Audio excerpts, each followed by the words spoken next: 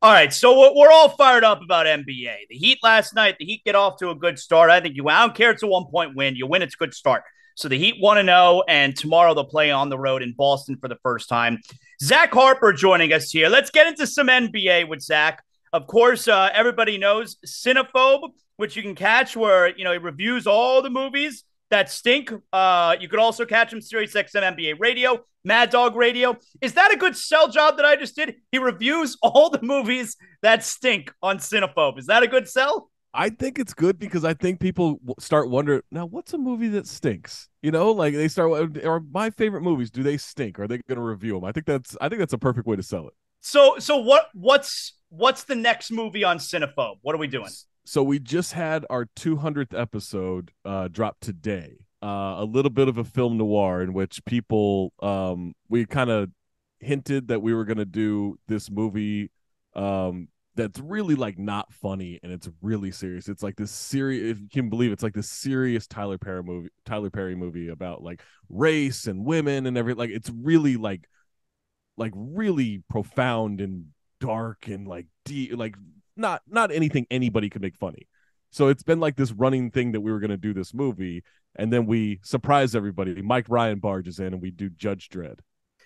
The first Judge Dredd or the new Yeah, one? no, the first one. Sly Stallone, Armand Okay. Asante. Yeah, I am the law. I am the law. Yeah, Rob Schneider, terrible in that movie. awful in that movie. Diane Lane, surprisingly awful in that movie. I don't remember. Oh, was she the female cop? I Yeah, would not have remembered that.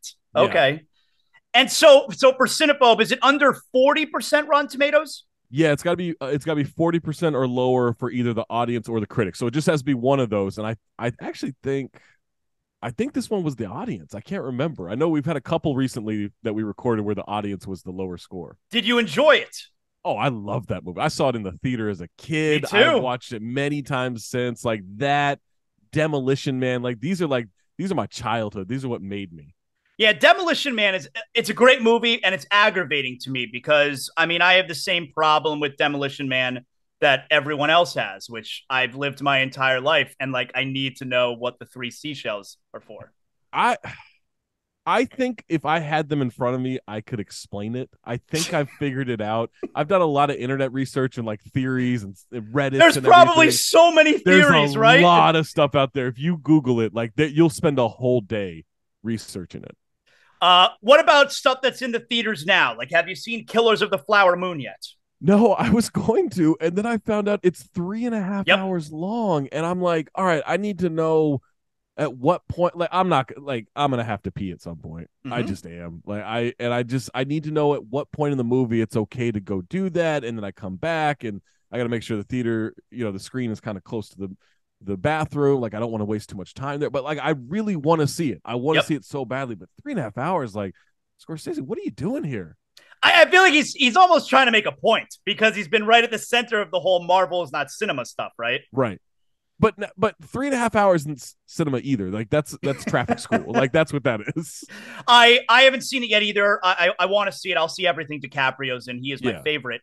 But did you? I mean, talk about 3.5 hours. Did you see Oppenheimer? Like, did you see that in the theaters? No, I saw Barbie. I didn't see Oppenheimer. I like Barbie. Barbie was really good, but Oppenheimer, I have this weird like I'm not a big Christopher Nolan fan. Really? Yeah, I think he's like not that good. I think a Wow. lot of his movies are poorly edited. I think a lot of them are 30 to 45 minutes too long. I do want to see Oppenheimer. I've heard it's brilliant. I know you're Yeah, I supposed to like see it it a in the lot. theater, but I'll be good at home. Like that's fine for me. But yeah, like I don't know. I think The Dark Knight is two movies poorly edited into one. I think the first half of the movie is really good. I think the second half sucks, and I think that's how a lot of his Wow. movies go.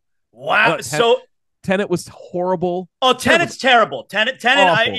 You cannot convince me that you understand Tenet. I have no idea what that Uh, movie's about. the first half is in Terrible movie. forward, and the second half is the movie in reverse. Like that's just it's what. And like I was like, Tenet sucked, and this guy I know was like, no, but do you understand this is what happened? I was like, yeah, I get it. It just sucked. Like it No, wasn't good. I don't understand. If someone were to say it, you'd be like, no, that's the problem. I don't understand.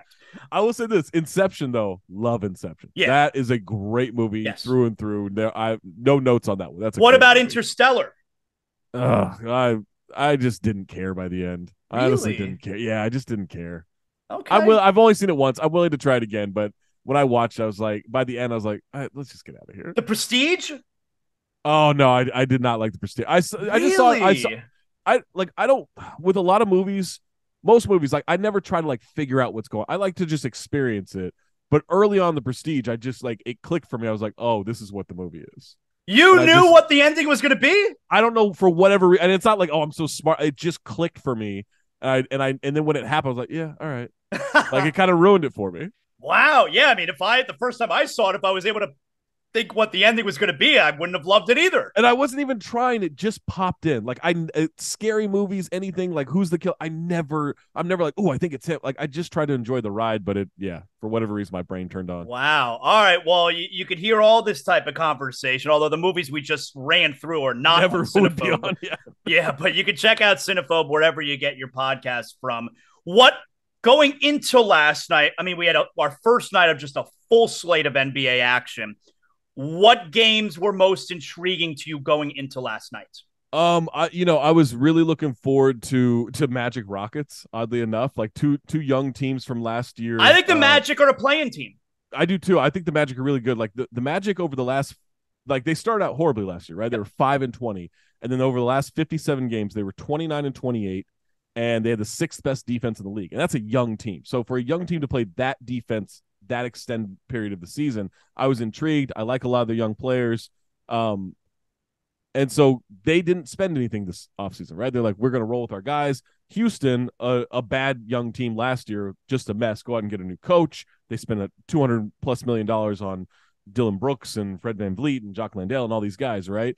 And for Orlando, just absolutely housed them last night. Yeah. I mean, it was never a game. Like they beat them down from the beginning. Super intrigued by that. I was intrigued to see how the Pistons looked against the Heat because that's another young team where Cade Cunningham's really good. He's good, man. Like he was killer in the first half. Like he struggled in the second half. I thought they made some good adjustments on him, but yeah, he's good. He got a little lucky to walk away with one there because I thought he got a good look at the end. But and then obviously Wemby, like that was the show last night. So I wanted to see Wemby. I wanted to see what that looked like, and for a while it looked like it was going to be a little rough, and then. He delivered enough in the fourth quarter for me. Like he's the real deal. Are we skeptical of how much the Spurs are going to play him this year? Yeah, I think so because I think they realize like this isn't 97, right? This isn't Tim Duncan joins David Robinson and this is a 20+ win turnaround. Like I think they realize like he's joining Keldon Johnson and Jeremy Sohan. Like it's not the same situation, right? They're looking at this as 20 years. Like this is what we're going to do. So I think they are going to play him sparingly. I mean, they played him sparingly last night because he made dumb fouls. He got into foul trouble, made dumb fouls, looked like a rookie plenty of times last night. But yeah, like I think if he plays 62 games this year, I think it's a win. Like I really do. They're not winning this year. They're not a play-in tournament team. Like they're none of that. Like I think you just need to make sure he is integrated into the NBA. He looks like he's comfortable and he's healthy. Are you into the play-in tournament? I love it. I think the play-in tournament is one of the best ideas the NBA has ever had. I was a little skeptical at first because it's like, all right, we already have more than half the league make the playoffs, right?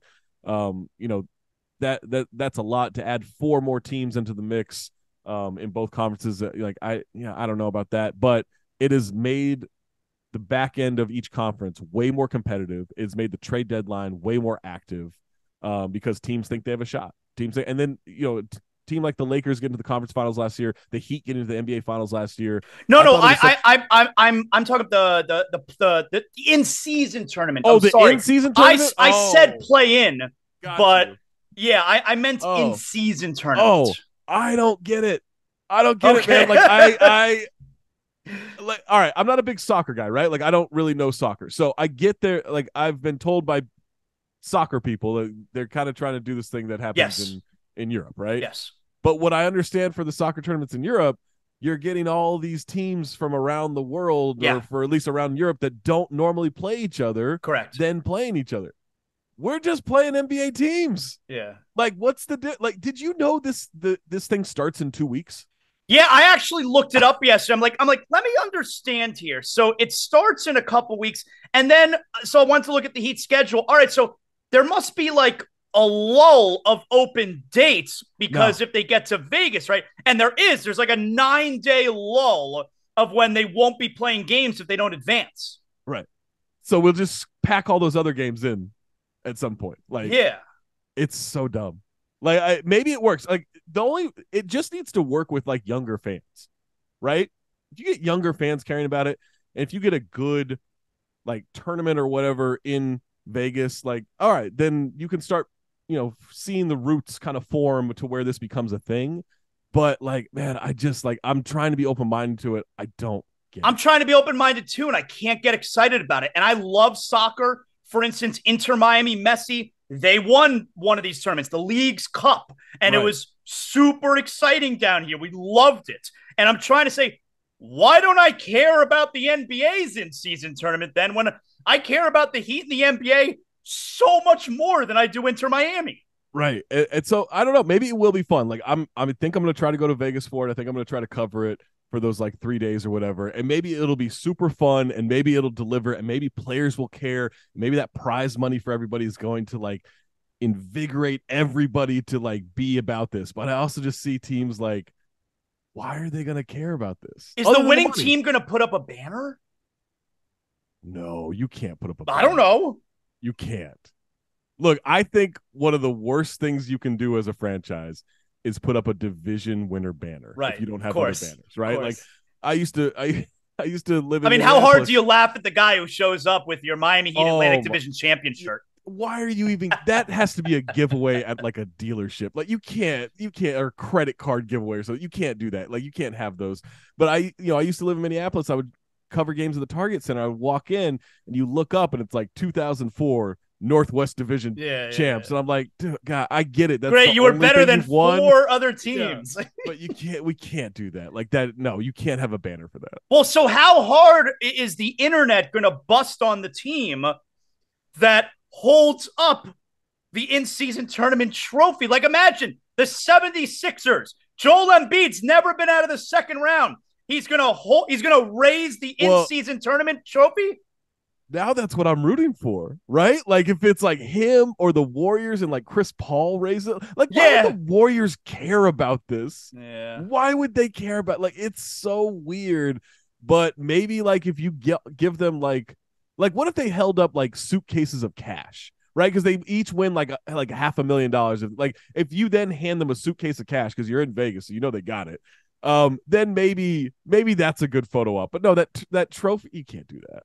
Let's talk about the Heat here. I'm happy with last night. I mean, they won. That's all I care about. If they beat the Pistons by a point in January, I probably don't love that. But beating the Pistons by a point last night, I don't care. Just get the win. I got tweets and texts about Kyle Lowry last night. It's like, I just want to be happy about the win. I don't want to talk about Kyle Lowry last night. Obviously, I have to talk about it today, so I've been talking about it. I'm sorry. Like, one of the things that I liked about Kevin Love last night, he looked fresh. Mm-hmm. He looked much better than the guy that they got last year, and I feel like, all right, that makes a lot of sense. He's been off the last 3 months. I think we're going to get the best version of Kevin Love this year right now. That's what we got for arrested Kyle Lowry. It was 32 minutes, 1 field goal attempt, 2 assists. What are we doing? I mean, I can't sugarcoat this thing. He looked bad, right? He looked slow, I don't know. Like, I think the hope is you tread water with him. He makes good decisions. He plays enough minutes to he'll have some games. He's still a threat to shoot, and he's still a threat, even though he didn't shoot last night. Like, teams still respect him. Right, they're like, oh, that's Kyle Lowry. I think the scouting report looks at him differently than we do. So I do think there are some impacts that we don't see that other teams are like, that's Kyle Lowry. We can't leave him open. We got to do this. We got to do that. Right. So I think that exists, but at a certain point, you're just like, Jimmy's going to be the playmaker. Bam's going to be the playmaker. Tyler's going to be the playmaker. Maybe like Drew Smith or Jaime comes in. Like maybe those are guys who can be playmakers. But I don't think you're looking at Lowry for anything other than like just play competent minutes. I do think he played competent minutes, but he didn't look good, if that makes sense. What did you make of what you saw from Jaime Jaquez? To me, not that he's a star or anything, but he looks like an NBA player. He looks ready to play in the league. And I think he's one of those guys who it's going to be a pain in the ass for other teams to play against.